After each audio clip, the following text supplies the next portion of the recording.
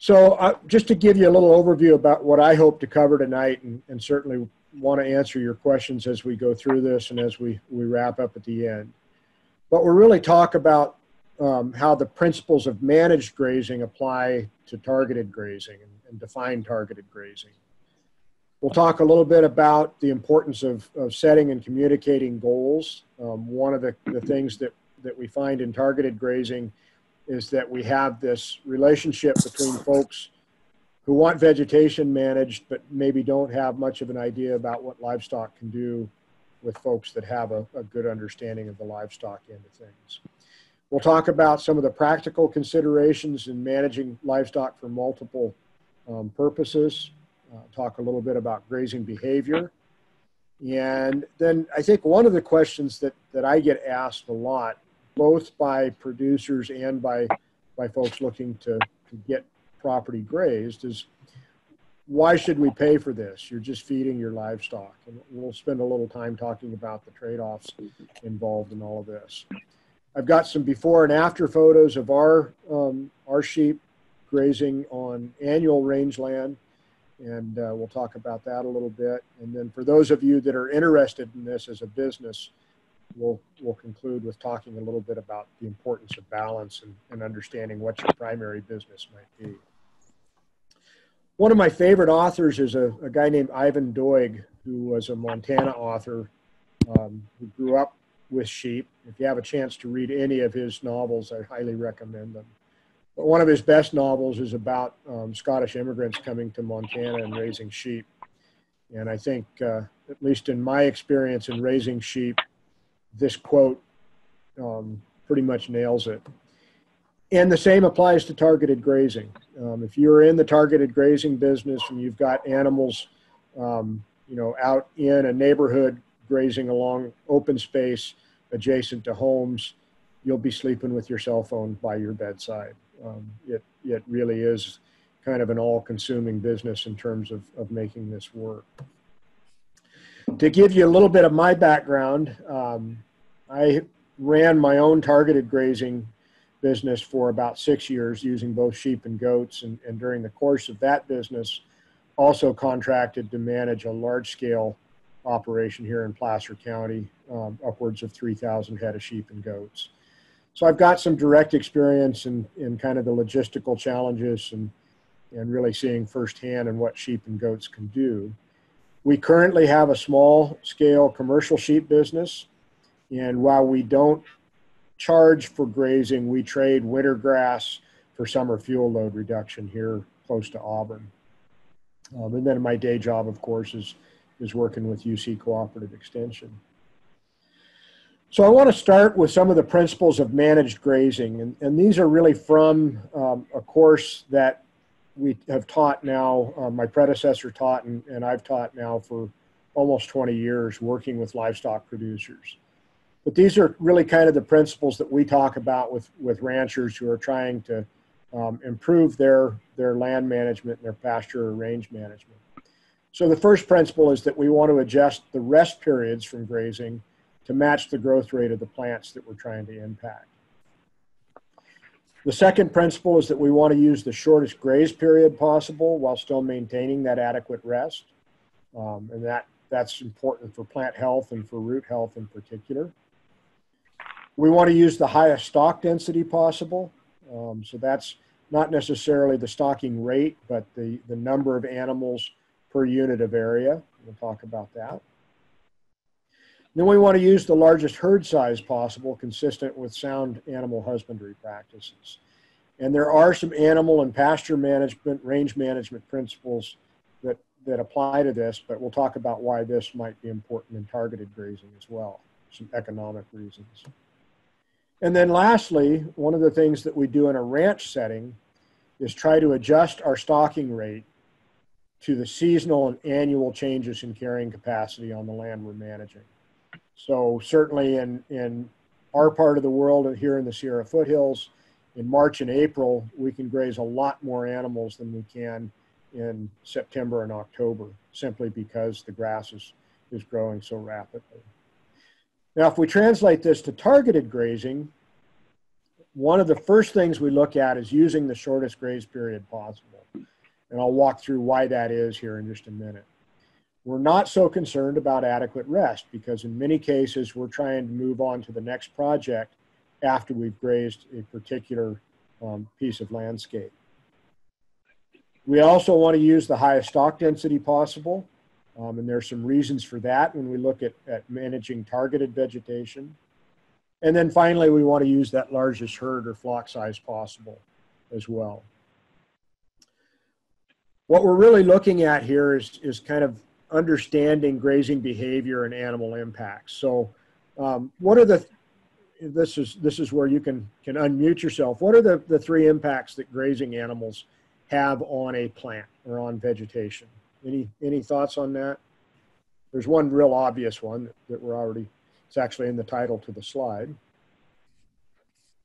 Yeah, we've got grazing, trampling, and you're throwing me for a loop on number 3 here, Pat. Good. Well, we got the first one. So certainly we're gonna consume that vegetation, right?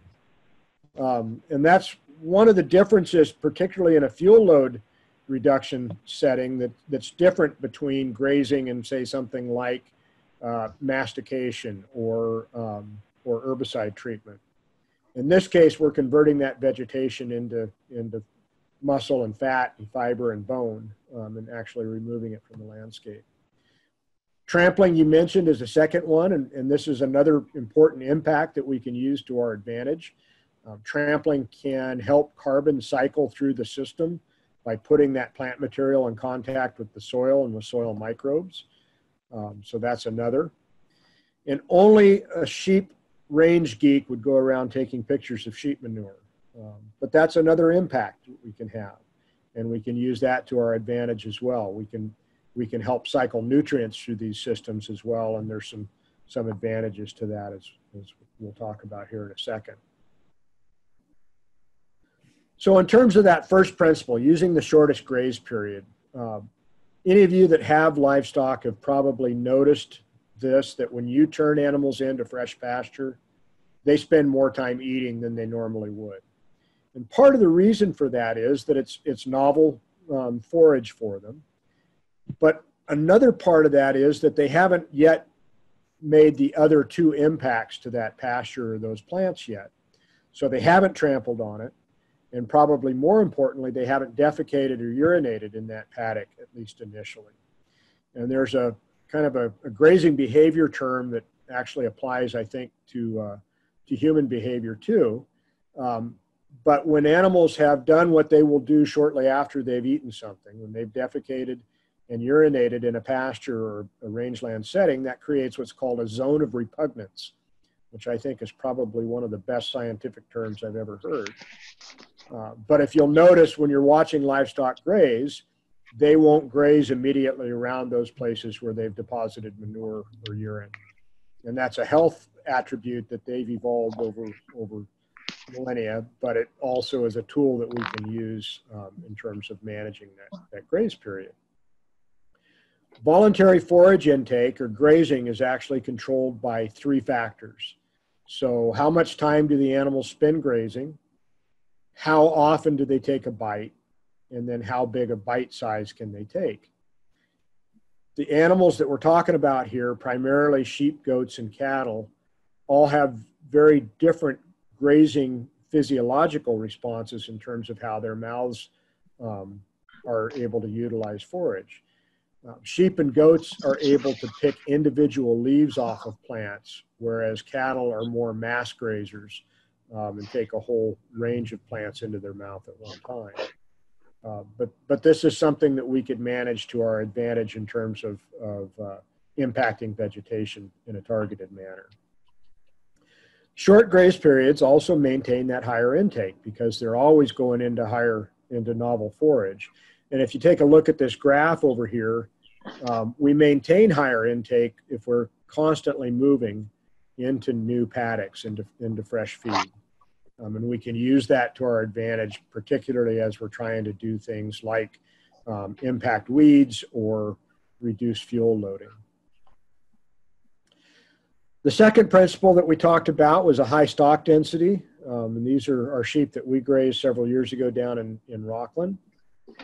But high stock density can help increase the consumption uniformity.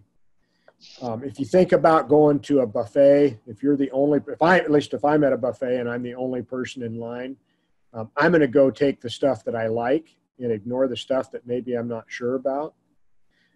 But if the buffet is packed and there's people in line ahead of me and behind me and I don't know if I'm going to get a second serving, I'll take a little bit of everything because I want to try it before somebody else gets it.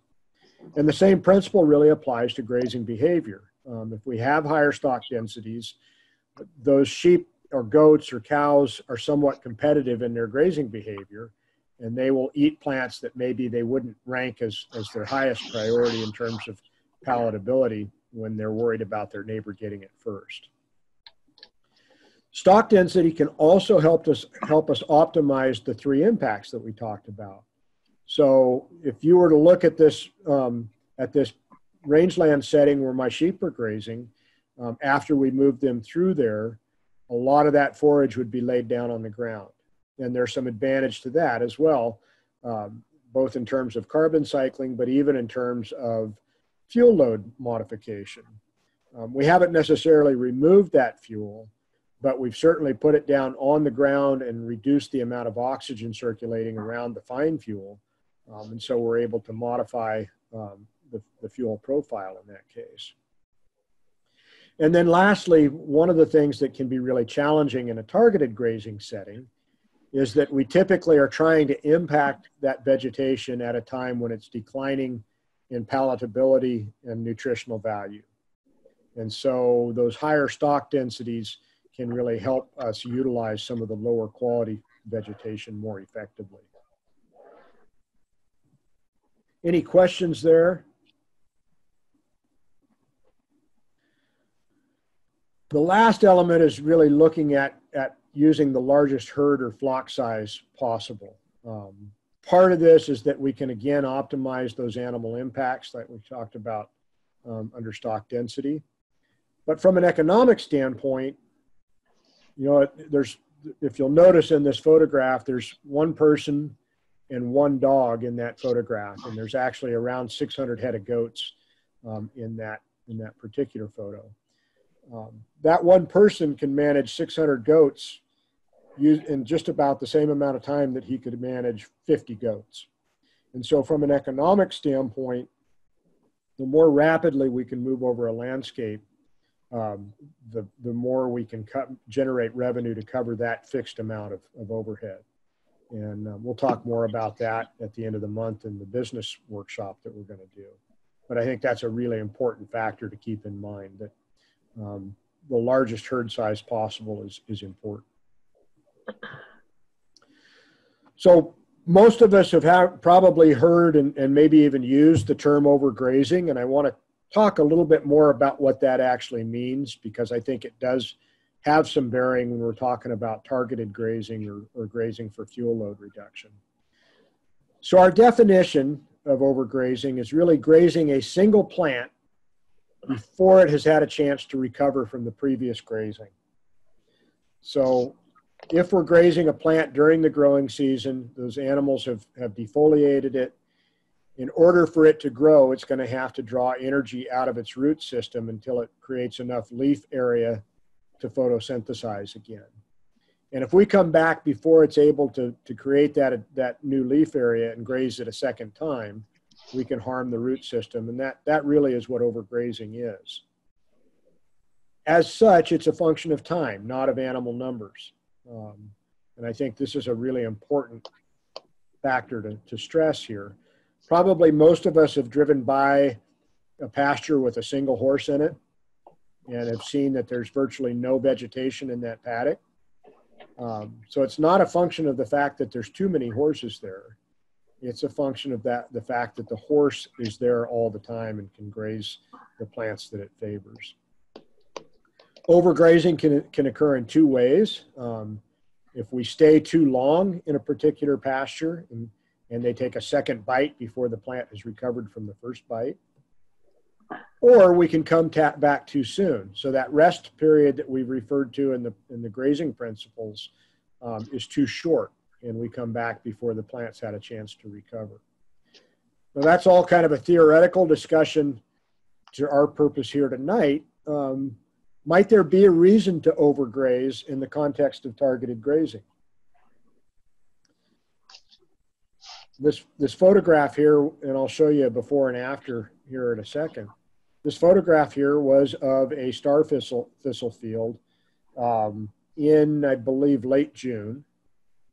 And our goal here was to actually overgraze the star thistle, to hit it as it tried to recover a second time. And our purpose in doing that was to stress the plant enough that we'd reduce the seed production. I think the other question to think about, and we'll get into this in more depth, is that there may be some costs to overgrazing in a targeted grazing setting. And we'll talk about that in terms of animal nutrition and animal well-being.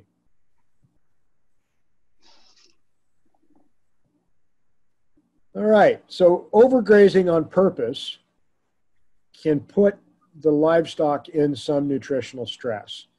And there is a cost to doing this. We'll talk about this in just a second. But what we may want to think about in terms of our purposes here in targeted grazing is that it's more important to get our timing right and to try to do, if our goal is to reduce fuel load or to control an invasive weed, perhaps focusing on a severe grazing more so than trying to get that second bite and overgrazing that plant. We'll talk about that in more depth. Just going to check in to see if there's any questions in the chat. It looks like we're good. So here's the before and after picture of that star thistle. One of the things that we try to do in all of our grazing, whether it's targeted grazing or not, is really estimate how long we think we can stay in a particular pasture. There's a couple of reasons from a targeted grazing standpoint that this is important. Most jobs pay by the acre. There are still a few contracts out there that pay by the animal day or by head per day. But most jobs pay by the acre. And that's primarily because most other vegetation management techniques, whether it's herbicide treatment or hand crews or mechanical treatment, also charge by the acre. And so when we're talking with landowners about doing this, we want to make sure that they can compare costs to other potential techniques. Our overhead costs are relatively fixed, regardless of how big or small the operation is. And so in general, we want to be able to move across those landscapes as quickly as possible. But we also, from a logistical standpoint, need to kind of know how long that job will last, to have some ability to predict when we're going to need to move on to the next job. And so there's some things that we can do to start training our eye and improving our ability to do this kind of estimation. In terms of range science, if you've taken any range classes, estimating our graze period is essentially estimating the carrying capacity of a particular piece of land. And we'll talk about how that relates to the science piece of it here. So our basic math, and I'm sorry for doing math for you in the late afternoon, early evening. I know my eyes start to cross when I see numbers this late in the day. But a cow or a goat or a sheep that is not lactating, that's not nursing her young, will need to consume about 2.5 to 2.7% of her body weight on a dry matter basis per day. So we'll talk about what that looks like. Here in the Sierra foothills, in a normal year, we'll grow somewhere between 3,000 and 4,000 pounds of forage per acre. Let's see, I'm going to check the chat box here.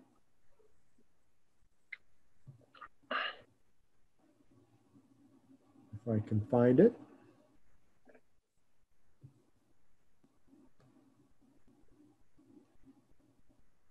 Okay, so you've been charging by the day or by the project for 15 years.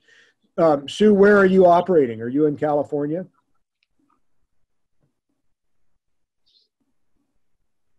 Washington, okay.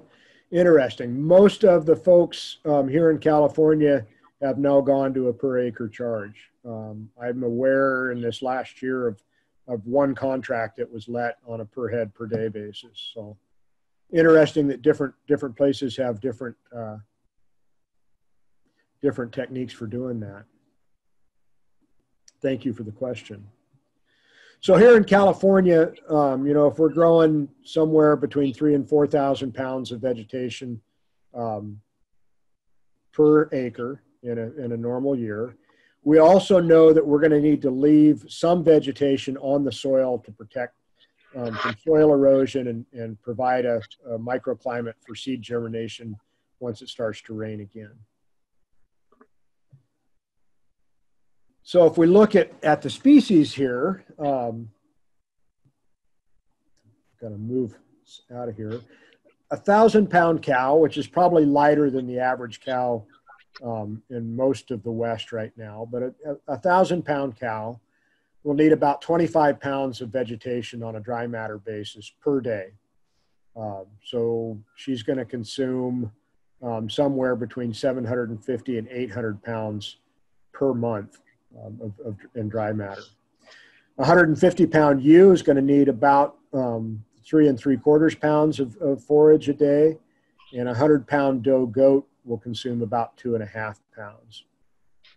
So why do we go through all that math? One of the things that this helps us to do is to kind of figure out what our graze period per acre might be. So if we have 3,500 pounds of forage on an acre of grassland that we're trying to impact, and we're trying to leave, say, about 600 pounds at the end of the graze period, our 10 cows are going to go through that acre in about 10 days. Our 50 ewes might take 13 days, and depending on the vegetation, our 50 does are going to take about 20 days. Any questions about that? Let's see here. We got another question up here. So I think, Sue, in your point there that Washington is too diverse, I think we also use the per acre charge when we're grazing brushland or forest land. I think it's kind of the standard practice here. There's nothing wrong with doing it the other way. And actually, there's probably some advantage to you as a grazer to getting paid by head by day as opposed to by acre, just because you're not held to a particular rate of grazing through that kind of landscape. But we do see that as kind of the standard even on our more diverse timberlands and brushlands here in California. All right. So there's some practical steps that we use in all kinds of settings to estimate our graze period. So one of the first things that we do is we measure all of our paddocks regularly. Even if it's an area that we know we've grazed in the past, we want to know what size that paddock is. And there's some tools that you can use with your smartphone or with other mapping programs that make that pretty easy to do. We also write down our livestock inventory in every paddock. And by inventory, we write down the number, size, and class of an animal.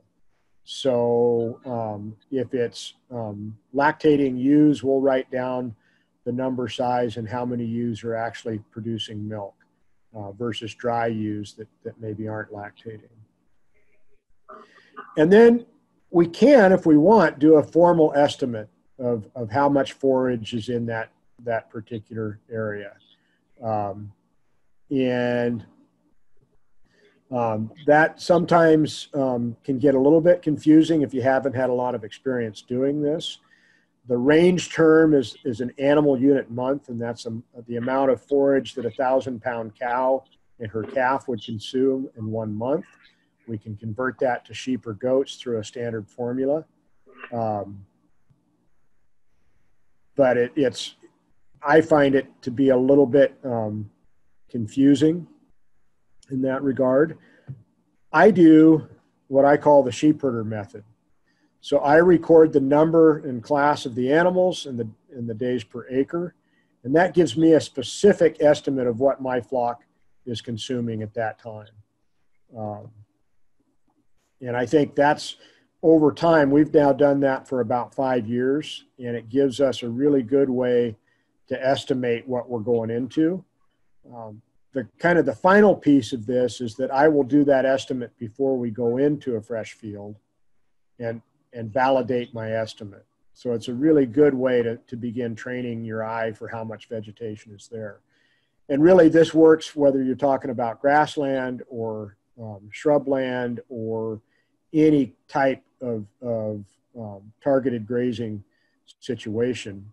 It really helps you kind of train your eye for how long it's going to take your animals to go through that vegetation. And I should say we graze grassland as well as shrubland with our sheep and do this in all of those cases. So to give you some examples here of kind of what we do. So this is a place that we graze both summer and then late fall through the early spring. And you'll note that when those animals are moving through dry forage, that's at our peak standing crop. So up there in that first row in the summertime, we are harvesting on average around 157 sheep days per acre. And that's because it's at the maximum point of growth in our annual grasslands. You'll also note that we move a lot more quickly when we've got ewes that are gestating or with lambs at their side. And the same number of sheep will go through a lot more acres of forage when they're trying to produce milk and nursing their young. Any questions about this one?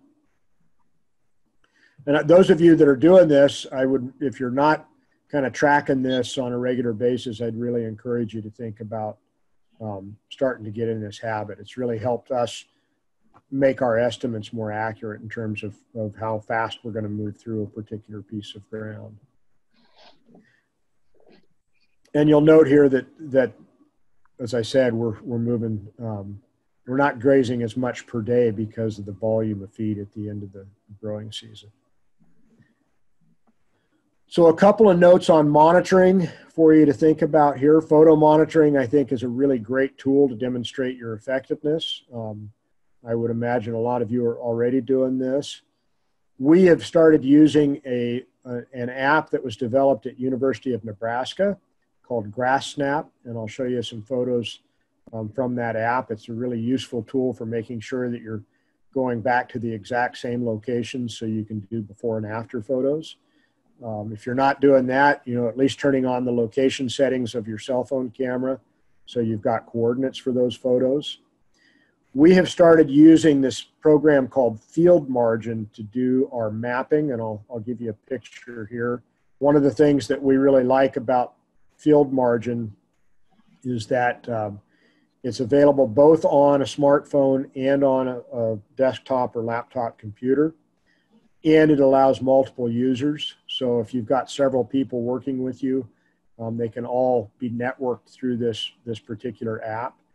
And what it does is allow you to drive or to walk the paddock boundaries and come up with a real-time estimate of the acreage. And so it's a very useful, easy to use tool to allow you to track a lot of this.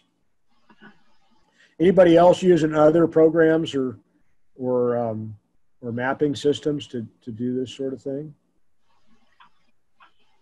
Throw them in the chat box if you get a chance. Dan, we use one called OnX, so capital O, lowercase n, OnX Hunt, and it does pretty well for us. Yeah, OnX is a good one too. And I think the other advantage to OnX is that if you subscribe to it, it gives you landowner names. And so it's a way to build a database of new potential clients too. But that's definitely a good tool. Anybody else?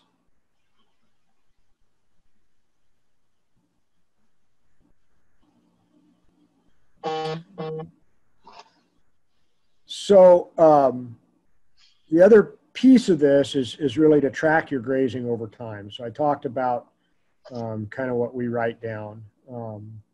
but our vegetation quality will change over the course of the year. And I think it's important to kind of acknowledge that and to track how that changes consumption rates. This is the kind of photo that we can get from GrassSnap. So you can see it's got the GPS coordinates on there. It's also got an aspect, so the direction that you're shooting in. And it's a pretty useful tool to go back before and after, but also a useful tool to go back from one year to the next to see if there are long-term impacts from management. So this is I believe this is a 5-day graze period here with about 75 sheep. And you can see that they absolutely hammered the yellow star thistle. But if you look back under these oaks, they didn't have as much impact here where we didn't have the invasive weeds. So we'll move on and talk a little bit about goals, unless there's any questions about that now. Dan, I think I could stand to learn a little bit more about vegetation quality over the life, over the seasons. Is there I attended a rangelands webinar with you, and there were words used like translucent and this and that, where you guys really understood what the weather effects were having on your grasses and such, and those were new words to me. So as things go through a season as forage goes through, is there a resource I could use to kind of learn what vegetation quality is supposed to look like and what those words should be? How do you use them? What does it mean? What does translucent mean as an example? Absolutely. And translucent's not a term that I'm necessarily familiar with, but certainly you may have heard the transhumance term. That may be what we're talking about, where we follow the green forage. It could be it. It was all still new to me, and I realized I didn't understand what I was looking at, really. Absolutely. So I'll give you kind of a brief overview, and that's certainly something we can spend some more time talking about at the end. When forage is growing rapidly, and I'm talking here about annual grasses or broadleaf plants that are growing rapidly in the spring, they tend to have higher levels of protein and higher levels of energy than they do when they're going into reproduction, when they're flowering, or when with our annual plants when they're actually dying.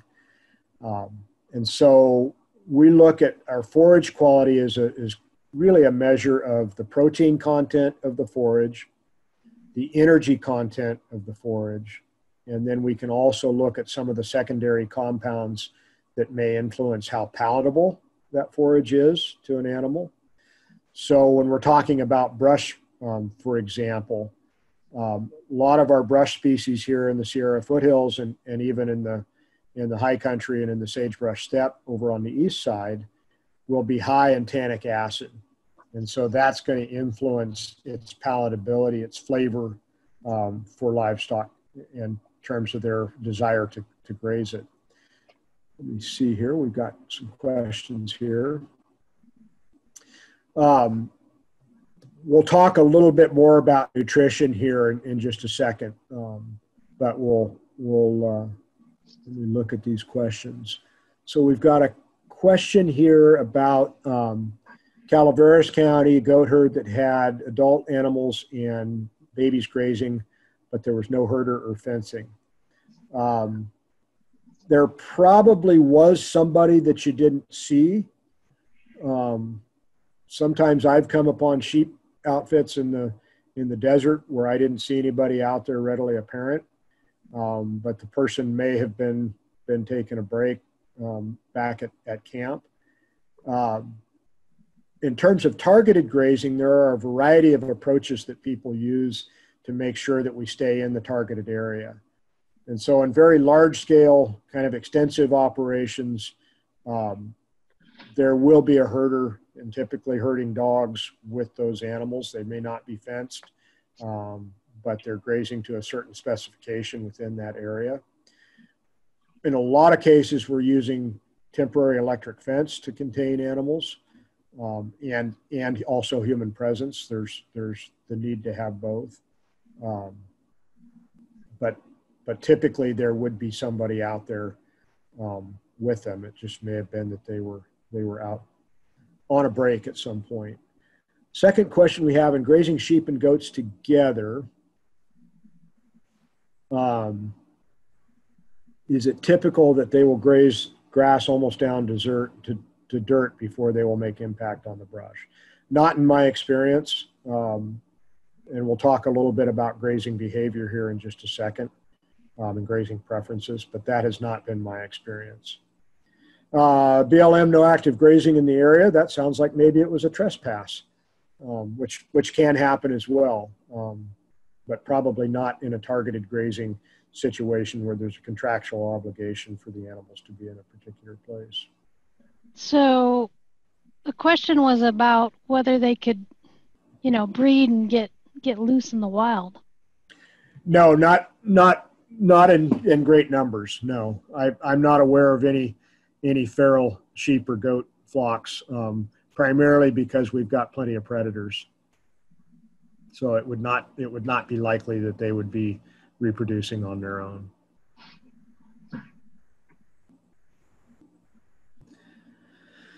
So talk a little bit about landowner and land manager goals here. Unless we've got another question here. Yeah, that's a good point.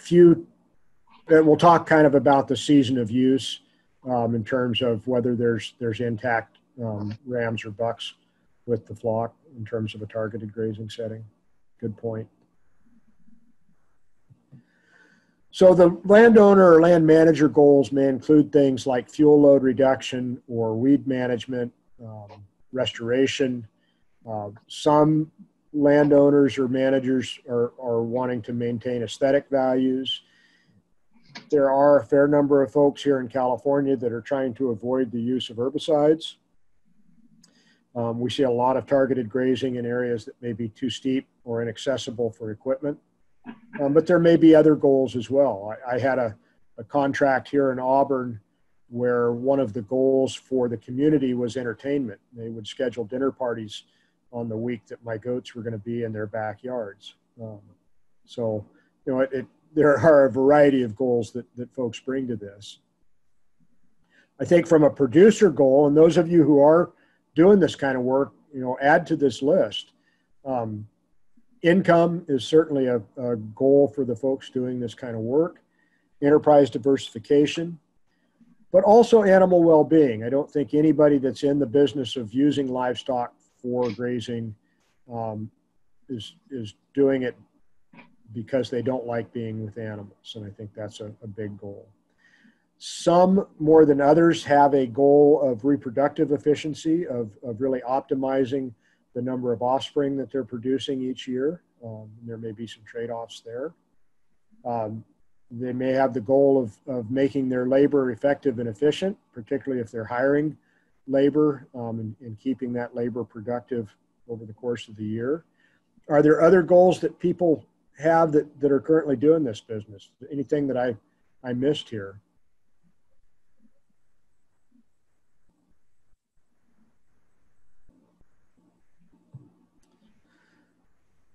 I think one of the challenges is really communicating goals between targeted grazers and landowners or land managers.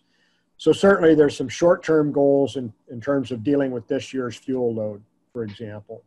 But maybe there's also some longer-term goals. Maybe one of our goals is to make our landscape more fire resilient and resistant by removing yellow star thistle, which is a multi-year effort.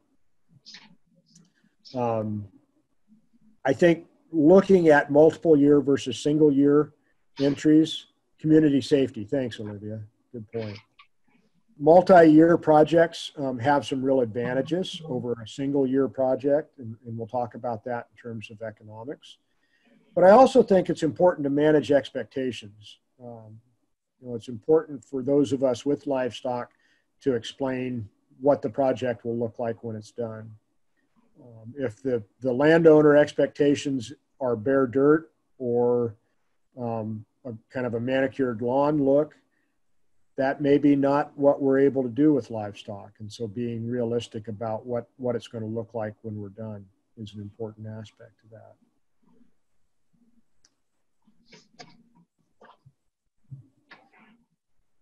We'll get into some of these practical considerations now, which I think are going to answer some of the nutrition and grazing behavior questions.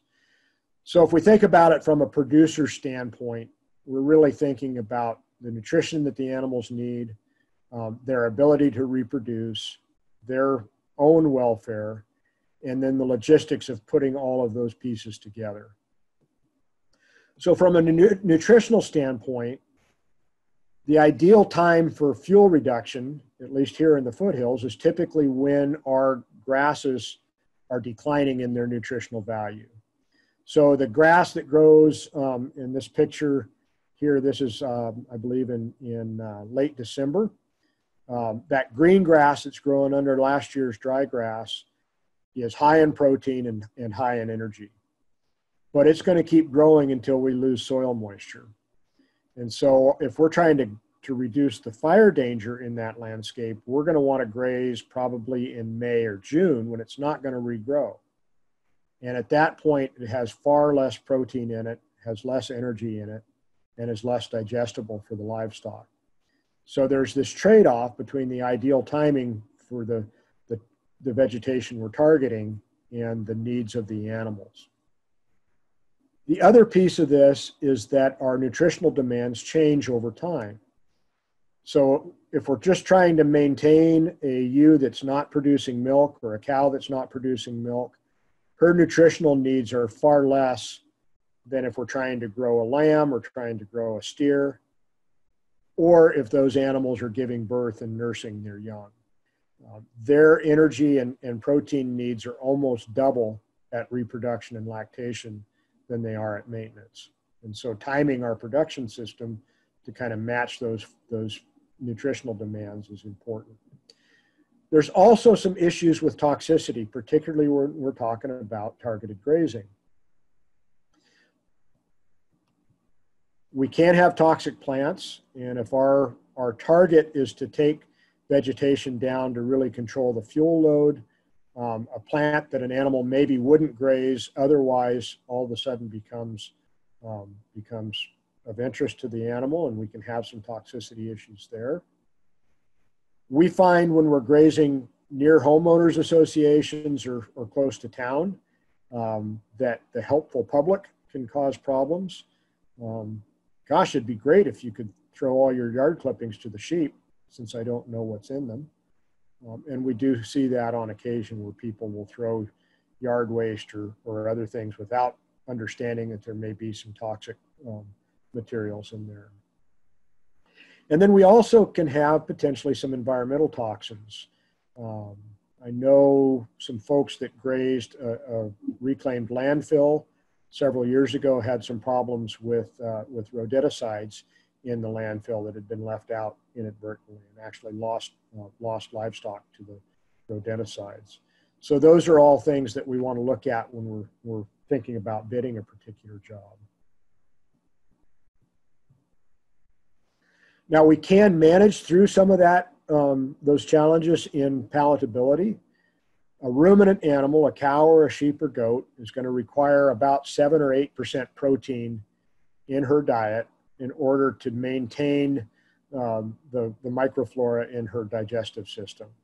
So if we're able to feed those bugs, those bacteria in the rumen, we're going to increase the amount of dry forage that those animals are able to digest, and we'll increase actually the rate of passage of that dry forage through their digestive system. So if our annual grasses right now in October here in the foothills are 4 or 5% protein, we can put extra protein out in the form of, in a variety of forms, to get those animals to continue to eat the dry forage. But keep in mind that that also has a labor cost and has a cost of purchase that is associated with it. We can use supplemental protein to provide focused animal impact. You know, if we're using hay, for example, as our supplemental protein, we can feed that hay where we want to have a additional impact from trampling and close grazing. Reproduction is related to nutrition. So targeted grazers and those of you on the webinar tonight may have different experiences. But when we were targeted grazing, our conception rates were lower because we were nutritionally stressing our animals to some extent to get them to manage the vegetation we were targeting. And so we had lower conception rates and lower lambing rates, which we tried to make up for by getting paid to graze. One of the factors here is the length of gestation versus the length of time targeted grazing. And so in this regard, cattle or sheep or goats, which are pregnant for about 150 days, offer a lot more flexibility than cattle. Cattle are pregnant for over 9 months. And so there's very little time when they're not either pregnant with next year's calf and or nursing this year's calf that we can push them a little bit more nutritionally. I think part of the consideration for producers is what drives your production calendar. If you're focused on making animals available for grazing, you may have a different production calendar than if you're trying to maximize the number of lambs or kids or calves that you're producing. And we'll talk about that in a little more detail. The other factor here is whether or not you want to have animals giving birth in public. Lambing is absolutely my favorite time of year, but when you're lambing or kidding next to a subdivision, you can pretty well expect that every time a ewe goes into labor, somebody's going to call your cell phone and let you know that that's happening. And so there may be some reasons not to do that in public as well. We'll talk a little bit about animal welfare. This could also be related to nutrition if we're dropping in the animal's body condition. Shade and shelter are part of what we look at in animal welfare. Part of this is explaining to the public that trees are shade and shelter, that we don't need constructed shade or barns for the animals to go into necessarily. I think there are some challenges with managing animal health issues in a public setting. One of the questions that we get a lot with sheep here is related to foot health, and there are some bacterial diseases that sheep and goats are subject to that can cause limping and lameness. And so managing that in a public setting can be challenging. Predator protection is an issue even in projects that are close to cities. Probably one of the biggest issues that we have in the foothills close to town is free roaming dogs, and that can be a real problem. And so how are we going to protect the animals, whether it's electric fence or livestock protection animals or some other technique? It becomes a question. We're always cognizant of fire, especially this time of year, but other kinds of natural disasters that could impact our ability to get to our livestock. And that takes some careful planning as well. There is a place for both wool sheep and hair sheep. And hair sheep, for those of you that aren't sheep producers, are sheep that naturally shed their wool. Wool sheep have to have the wool removed once a year, and so that becomes a logistical challenge in terms of animal welfare. And then thinking about the right kind of animals for the situation, and we'll talk about this in just a second. Logistical concerns are access and terrain, how easy it is to get animals in and out and build fence. Can we get there with trucks, or do we have to use smaller truck and trailer configurations? Many contracts require somebody to be on site 24/7. Most of the contracts here in Placer County are that way. Do you have all of the portable fencing and other portable equipment, including equipment to haul water to stock? Are you going to have to shear, and what does that look like in terms of logistics? Many operations will take sick or injured animals home or take them to smaller pens where their herders are camped, just to be able to keep a closer eye on them. And then I think this livestock urban interface question is really interesting. We hear a lot about the wildland urban interface, but anytime we've got large groups of livestock in close proximity to large groups of people, there can be some interesting challenges. We've had people take fences down. We've had people vandalize our equipment. All of those types of things can be an issue logistically as well. Any questions on that or any other observations that others have had? All right, so let's go through grazing behavior real quick. I think one of the things to keep in mind is that not all livestock are created equal. Livestock have different but overlapping forage preferences, and we'll talk about that in a little bit. But I think there's probably as much variation between individuals as there are between species. So our sheep, in part because of the way that we have managed them, will eat a variety of brush species. I've been around other sheep that don't know that brush is grazable. And so part of that is how we impact their behavior. Dr. Fred Provenza was a researcher at Utah State who has done a lot of work on understanding how to develop and maintain and manage dietary preferences in livestock. And I've got a reference for you at the end of the talk here. But the bottom line is that just like with humans, animals learn to eat from watching their mothers. And there actually is some evidence now that some of those grazing preferences are formed in utero by what the ewe is grazing or the doe is grazing while she's carrying her young. A good place to start is to match animals with the vegetation type. As I said, our sheep don't read the books. They're browsers as well as grazers. But generally, cows prefer an 80-20 ratio of grass to broadleaf plants. Sheep are a little more varied in that they'll eat kind of a 50-50 diet. And then goats prefer roughly 20% grass to 80% broadleaf or brush. That's not to say that there aren't goats that will only eat grass or sheep that eat more brush, or even cows that will eat brush, but that's kind of the place to start. Obviously, the animals have different impacts by species. So those heavier animals, cattle, you're going to be able to do maybe more trampling and more manure deposition than you would with the small ruminants. And then we also want to look at the class of animal. So a dry cow or a dry ewe that's not lactating may have different impacts than feeder animals or stocker animals, than females that have offspring. And then I think there's a real value sometimes in using castrated males just for grazing animals. I know some producers here in California have used 3- and 4-year-old goat wethers as a way to really impact heavy brush, just because they're bigger animals and they don't have any nutritional stress associated with reproduction. So we try to really expose our lambs to a variety of forages. You can see this lamb's already learning how to graze on Italian thistle, which is a good thing. We manage our preferences through supplemental feeding, so we can provide protein or mineral to get animals into an area. We can withhold mineral and then provide it again in different forms to get animals to try vegetation that maybe they haven't been exposed to in the past. Animals also have a spatial memory. They remember the landscape just like we do, and I think this is part of what makes multi-year projects more effective.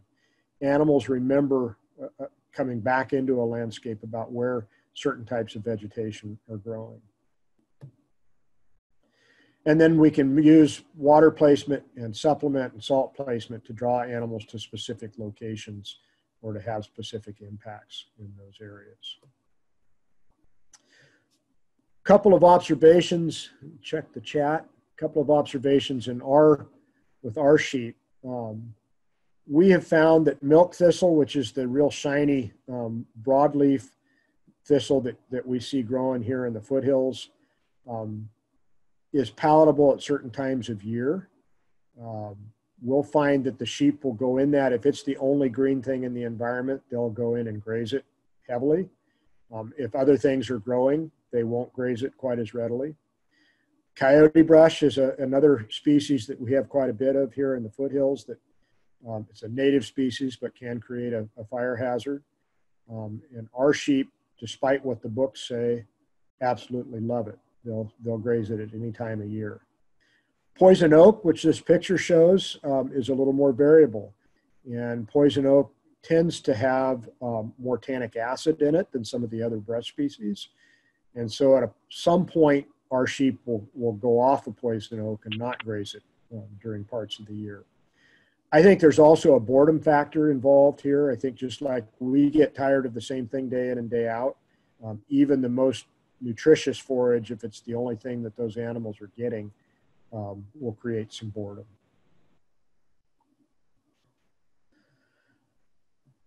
Just about wrapped up here. I want to show you a few before and after pictures and kind of the value of these grass snap photos. So here's the one that we saw earlier. This is July 18th, 2018. 5 days later, we're able to show some pretty serious impact on the yellow star thistle. This is a stand of Italian thistle in mid-July of 2018. And 1 day later, it's absolutely gone. That's the same picture there. Here's a little ephemeral creek that had a pretty good infestation of Italian thistle and yellow star thistle.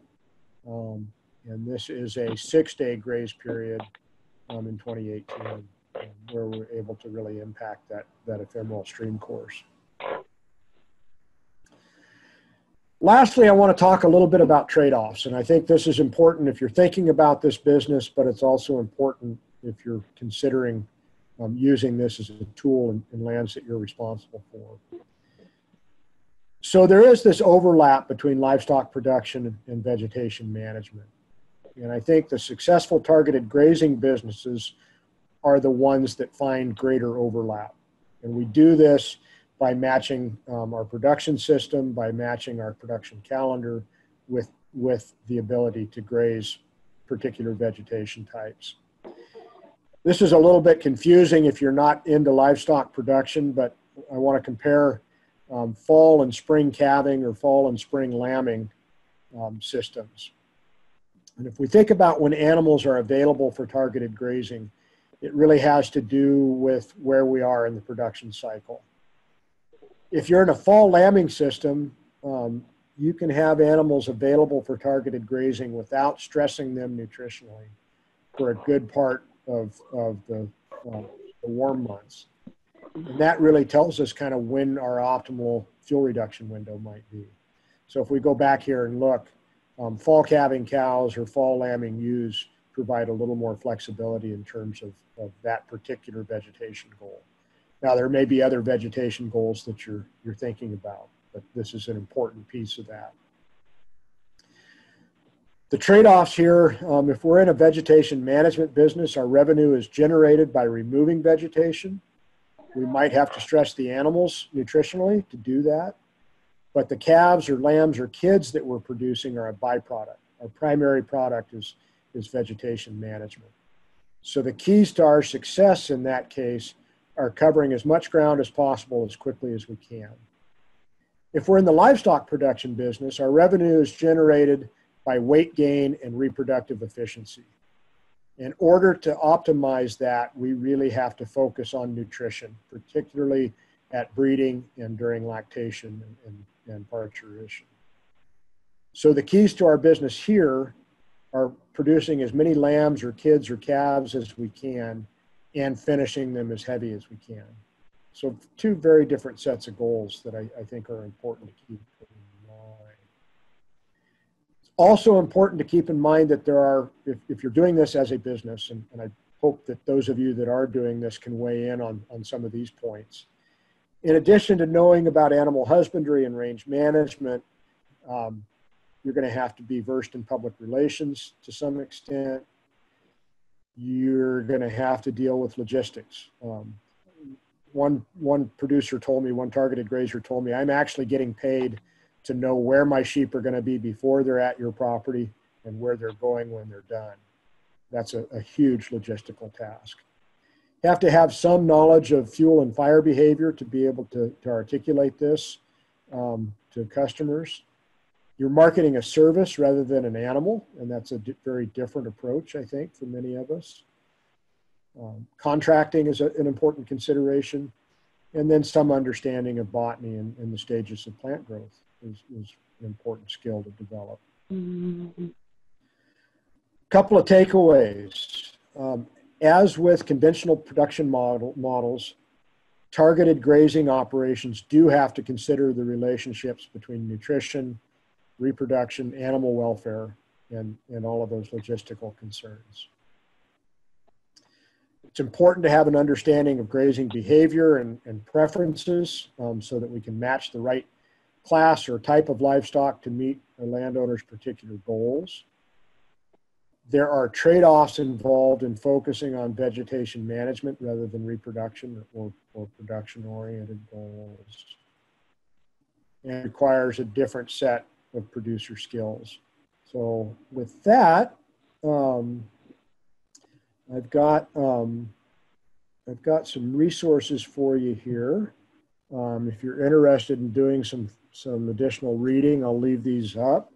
The Targeted Grazing Handbook is especially good if this is an area that you're interested in learning more about. It's a little bit dated now, and there's an update coming out soon to this, but that really is a good resource.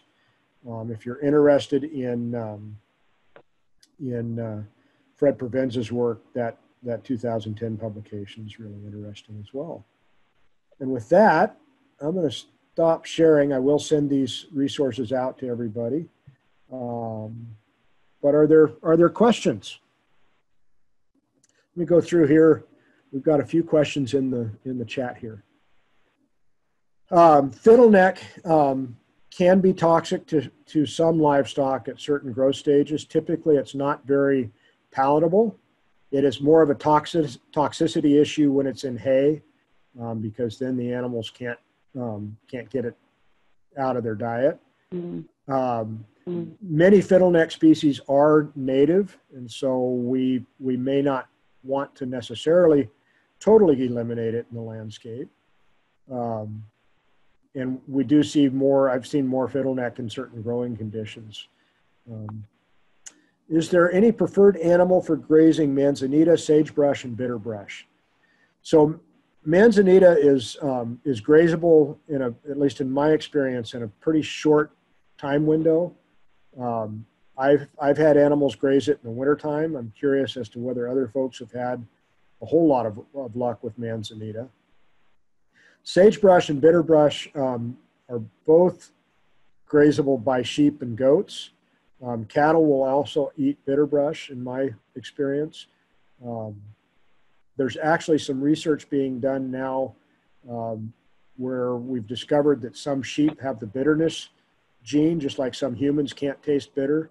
Some sheep can't taste bitter as well. And so I think there's some opportunities to look at the genetic relationship to some of those types of preferences on brush species in particular. Question about clearing the perimeter areas where our electric fences are placed. We typically do not clear perimeter areas. I know that there are some targeted grazers that do that. We will run through with a four-wheeler or just by trampling the grass along our fence lines, but we typically don't mow or trim our fence lines with our electronet fencing. We use low impedance fence energizers, which does not, it's a very short pulse of electricity through our fence, and so the fences do not build up any heat, and makes them fire safe in a dry condition. Any other questions?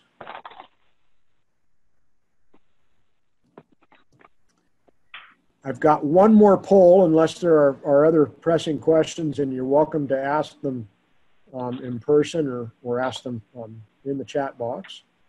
Hey, Dan, it's Corinne again, and I will just be an advocate for clearing fence lines. We do a targeted grazing business, and a lot of the times we're in super dense forage where we have to put a clearance down so we can even put our nets down and for them to even be effective against predators. So there's always a place and a time for each one of those opportunities. Absolutely, Corin, and we graze in some very heavy forage, heavy conditions as well. We'll certainly clear brush, but what we have found in tall grasslands is that we can make the fence effective without having to go through and cut cut fence lines. There's some techniques to doing that may be something to think about in terms of labor savings. And if you're getting paid to do it and add that to the cost of your operation, that's certainly a value. Let's see, we've got a question about rate charged per acre. So it varies tremendously by size of project, by the amount of vegetation involved, by the difficulty in fencing or moving animals in and out. Here in the foothills, kind of the going rate is between $350 and $500 an acre with a minimum charge. You know, I've talked to folks that won't show up for less than $3,000 just by the time they've got the logistical challenges of getting animals in and out. There are parts of the Bay Area that are considerably higher per acre charges. And there are large scale projects for utility companies or for large landowners that are multi-year, multi-thousand acre projects that are more on the tune of $50 to $100 an acre. So it really varies on a variety of factors. We'll talk about insurance coverage in the business section. And we've got another question about how effective are grazing goats and sheep the year after mastication. I think actually in really heavy brush, livestock are a great maintenance tool. But if it's old, decadent brush, livestock are probably not capable of taking down those 10-foot stands of buckbrush or other brush species that we're worried about. But following mastication, they can be very, very effective at maintaining that work. Our earliest projects were all urban, where no one had a clue what an acre was. You went per day, and that totally makes sense. Part of it's what kind of the market norms are, and you know, I think that's figuring out how to charge in a way that people are willing to pay would be good. Luke had a question about specific ways that we educate potential customers in terms of what the end product might look at. I'm embarrassed to tell you, Luke, how many sheep pictures I have on my cell phone, but a picture really is worth 1,000 words. And so we try to do a lot of before and after photographs because that's a really graphic way to show people what it's going to look like. And to really explain that, particularly on dry forage here in the foothills, we're going to have a patchy appearance. It's not going to look like it's mowed. It's not going to look like we took it down to bare dirt.